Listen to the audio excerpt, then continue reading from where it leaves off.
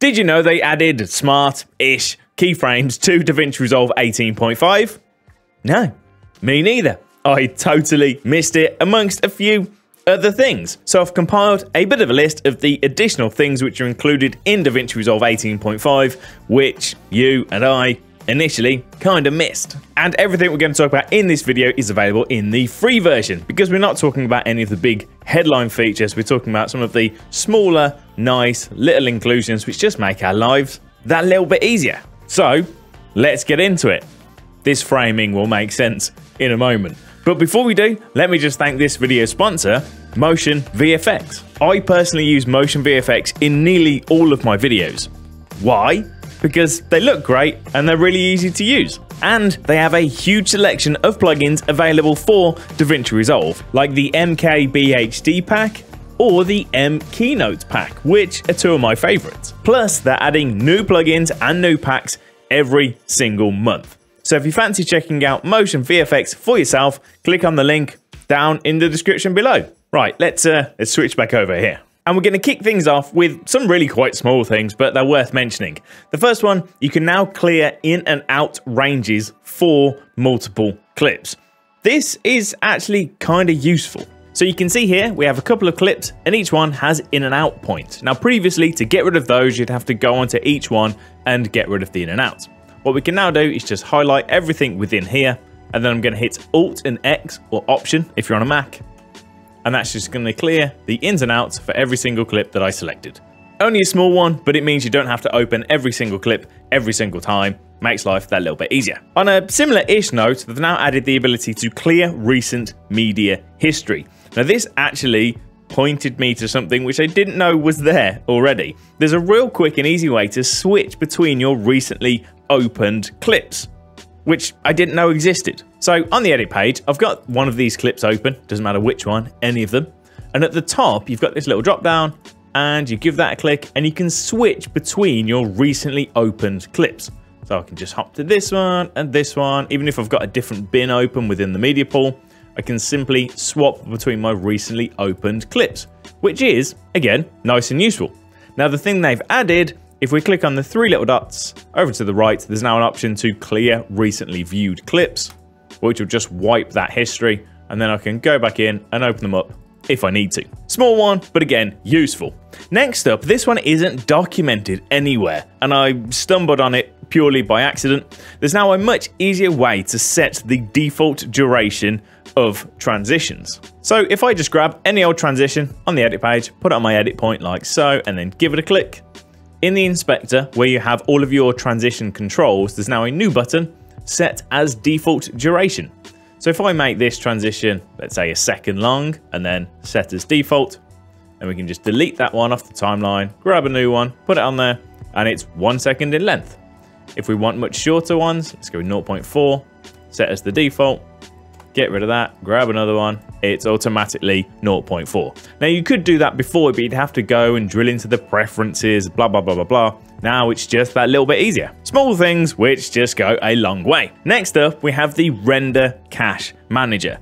Clearing your cache within Davinci Resolve used to be a bit hit and miss. It was kind of a guessing game. You'd click on playback, go clear your cache, and you wouldn't really know what it was doing. You didn't know how much storage your cache was taking up on your system. None of those things. They've made it easier with the Render Cache Manager. It'll make sense when I show you what it does. So on the edit page, if we click on playback and then go to delete render cache, you used to just click on all and you'd hope that it would delete all of your render cache, but you wouldn't know how much storage it was actually freeing up. Now you have this manage cache data.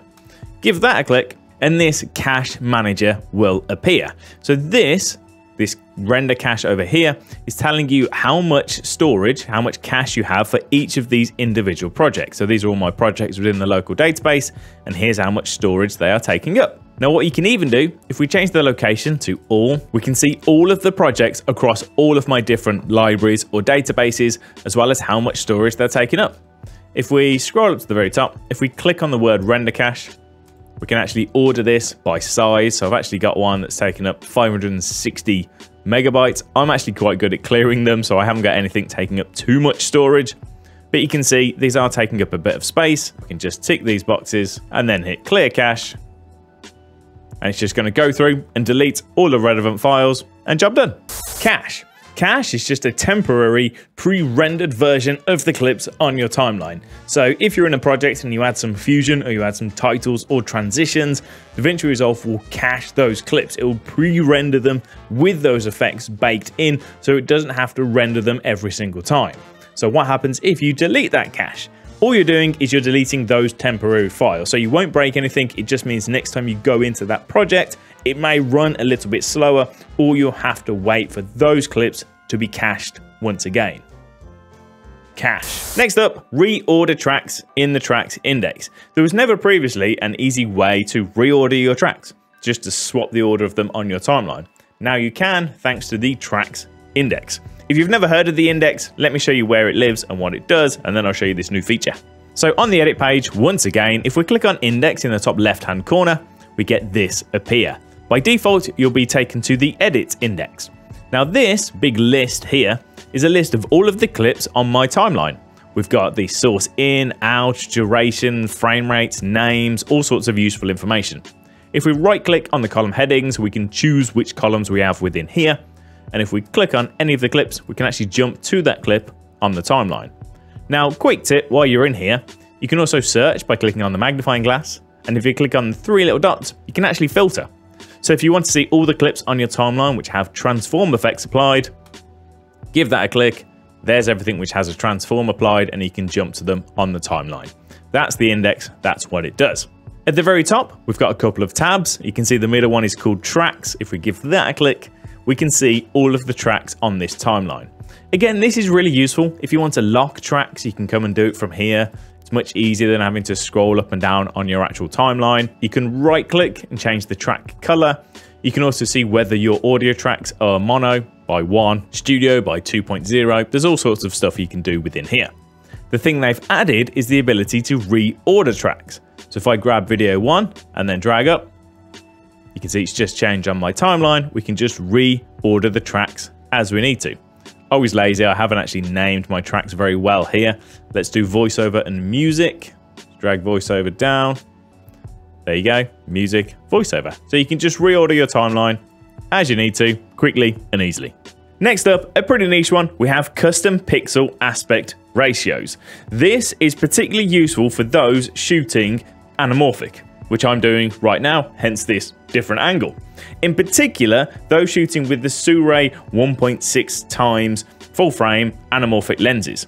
Previously, there was no way to do a 1.6 de-squeeze within Davinci Resolve, but now you can, because you can set your own custom pixel aspect ratios, which just goes to make our lives a little bit easier. So I've got some anamorphic footage here. Let's open this up and you can see it's all squished. If we right click within the media pool and we're going to go to the clip attributes, and then we have pixel aspect ratio, scroll up to the top, you have all of your anamorphic options. There's no 1.6. Previously, we'd have to go 1.5 and then figure it out from there.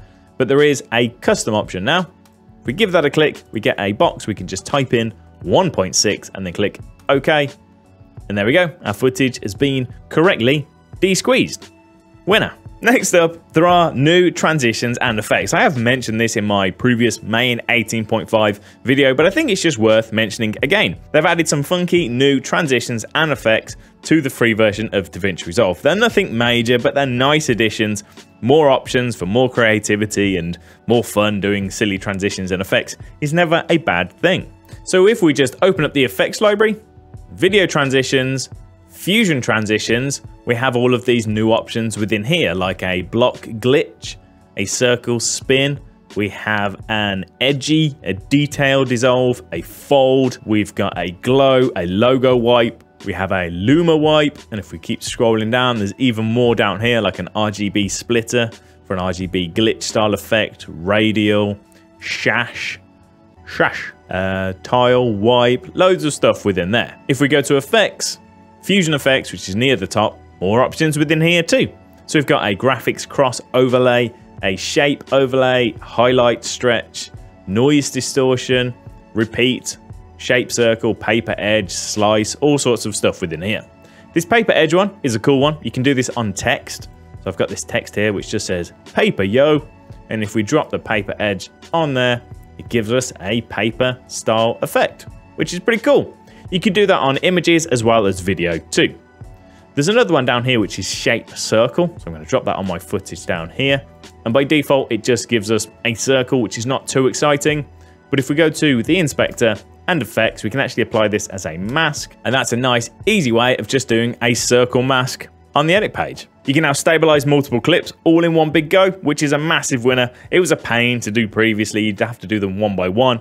Now if you simply highlight multiple clips on the timeline, open the inspector, go to your normal stabilize options, and they will stabilize one by one, which is a big time saver. Last but not least, I mentioned them at the beginning, smart keyframes. Now Blackmagic didn't call these smart keyframes in their support documentation, but I'm calling them smart keyframes because it kind of makes sense. This allows you to use a keyboard shortcut to apply keyframes on the edit page, and Davinci Resolve will figure out where it thinks you want that keyframe to go. It is actually quite clever. It's a bit strange to get used to, but once you're used to it, it should speed up your workflows. This also makes it much easier to apply audio keyframes, which is probably one of the biggest winners from this new feature. So what are the keyboard shortcuts? So to add a keyframe, you use Command or Control and then the squared open bracket. And to delete a keyframe, you use Option or Alt and then the squared closed bracket. And as mentioned, these use a priority order. So this is the order in order. At the very top, we have the retime controls if they're already active, speed ramps and all that sort of thing. We then have the active effect curve in the keyframe editor on the timeline itself. Underneath that, we have the last used inspector control. And if none of those are active, it will use the audio volume gain to add the keyframe. That sounds confusing. Let me show you how it works in practice and it'll make a whole lot more sense. So here we are back on the edit page. Now this clip here doesn't have any transform effects or speed ramps or anything at all applied to it. So if we simply move our playhead to where we want, and then we'll hit our keyboard shortcut to add keyframes, and as you can see, it's adding keyframes onto our volume, which is really quick and really easy way of just adjusting the volume directly on the timeline like so, which, as I say, is really, really useful. Now, the next thing on top of that in terms of priority is the last used transform settings. So all I'm going to do, go to transform, let's zoom in a little bit on this clip. I've not added a keyframe yet, I've just zoomed in. Now if we hit my keyboard shortcut, it's not adding audio keyframes. If we look in the inspector, it's adding keyframes to my zoom because that was the last used transform controls. If we go and adjust the rotation a little bit, again, we've not added a keyframe just yet. If I use my keyboard shortcut, I'm now adding keyframes for the rotation. Now, if we open up the keyframe editor on the timeline, you can see these are the keyframes we just made for zoom. And if we go to rotation, here's the rotation ones. Now, if we open up a different one, let's just go with pitch. Even though we've not amended anything for pitch, because we have the keyframe editor open for pitch, if we use our keyboard shortcut, we'll be adding keyframes onto pitch. Now, just to show you, if I want to delete one of these, all I simply do, make sure my playhead is over the keyframe. We'll do the delete keyboard shortcut, and we can get rid of those. Now, our final priority is our retime control. So if we just open retime controls up, now we have our speed change. Now we can just use our keyboard shortcut once again to add keyframes, and it's adding them on there like so. And now if we make our way backwards, let's just turn off our retime controls and we'll open up the zoom. That same keyboard shortcut will do those. If we close our keyframe editor on the timeline like so, now let's just go and move the yaw, for example, and now do the keyboard shortcut. We're now doing the yaw, and then if we get rid of all of those, we're now doing our audio keyframes once again. Bit strange to get used to, but it is smart and should hopefully make life a little bit easier. Man, let me know what you think. And that's it for this one. I hope you enjoyed the video. What do you think to this different angle? Let me know down in the comments below. And if I did miss anything else, let me know. Take it easy, folks. I'll see you next time. Bye.